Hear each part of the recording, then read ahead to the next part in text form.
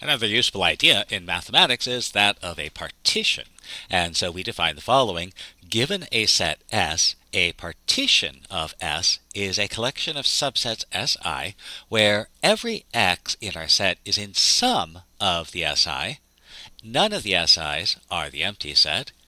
And if I take two distinct subsets, in other words Si not equal to Sj, then their intersection is the empty set. And we refer to these subsets as blocks or cells or parts of the partition. And you might notice there's three different words we could use for the same thing, and we won't always be consistent. We'll talk a little bit more about that in a moment. What does this have to do with equivalence relations? Well, if we have an equivalence relation, then for any x in our set, we've shown the equivalence class of x is not the empty set. There is at least one element in that set, and the intersection of two equivalence classes is the empty set whenever the two equivalence classes are not actually the same class. Consequently, let squiggle be an equivalence relation on our set. The equivalence classes form a partition of our set. Now let's introduce a useful strategy in mathematics. Always ask, can you go backwards?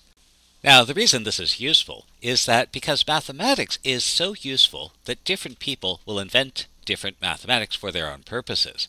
But if you can go backwards and forwards between two concepts, then the two concepts are really different ways of describing the same thing.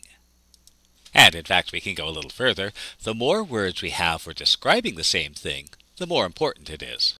And that's because if something is important, different people will think of it and they'll give it their own names. So, in fact, when we define partition, these subsets were either called blocks or cells or parts. And the fact that we use different terms is indicative of the importance of this concept. In this case, an equivalence relation squiggle gives us a partition. Could a partition give us an equivalence relation? So let's take a partition of some set, and let's define a relation, and the obvious relation we might try to define here is that x squiggle y if x and y are in the same block. Is this an equivalence relation? So definitions are the whole of mathematics. All else is commentary. We'll pull in our definition of equivalence relation. And we see we have to check to see if squiggle is reflexive, symmetric, and transitive. We also have a definition for squiggle, and because it's a definition, it gives us two conditionals. If x squiggle y, then x and y are in the same block, and also, if x, y are in the same block, then x squiggle y. So we'd like to say that x squiggle x. So if I take some x in one of these blocks, our definition says we can conclude x squiggle y if x and y are the same block. Well, x is in xi. And since x and x are in the same block, x squiggle x. We need to show symmetry, so we can always assume the antecedent of a conditional. So suppose x is related to y. Our definition says that if x is related to y, then x and y are in the same block. But since the order that we list them doesn't actually matter, so y and x are both in Si. Definitions are the whole of mathematics. All else is commentary. If they're both in the same block, then y is related to x. Finally, we need to check transitivity.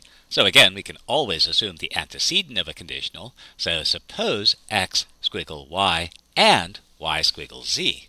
We can set down our destination, x squiggle z. If x squiggle y, then we know that x and y are in the same block Si. And yz are both in Sj for some j. And here's an important thing to notice. We changed the index because while we know that both y and z are in the same block, we are not going to commit ourselves to being in the same block as x and y. Don't commit until you're sure. So we'd like to conclude that x is related to z. And that means we have to show that z is in Si. Well, how can we do that when we know nothing about what Si or Sj look like? Definitions are the whole of mathematics. All else is commentary. What we do know is that the SIs form a partition, and we have our definition of a partition. And here we see that if Si is not equal to Sj, then their intersection is the empty set. Well, that's not what we have.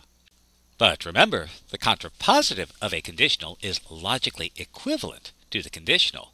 And here's a conditional, and its contrapositive would be if the intersection is not empty, then the two parts have to be the same thing. And that's what we have. Because our intersection contains y, then our two parts have to be the same subset. And that means z is in Si, and so x is related to z. And what this means is that our relationship is actually an equivalence relation. And so every partition of S induces an equivalence relation. And let's summarize this. Suppose S is a set. Every equivalence relation produces a partition, and every partition produces an equivalence relation. This means that if we have an equivalence relation, we have a partition, and if we have a partition, we have an equivalence relation. In some communities, this is known as a twofer. If we have either, we have both. And what that means is that we can work with either one.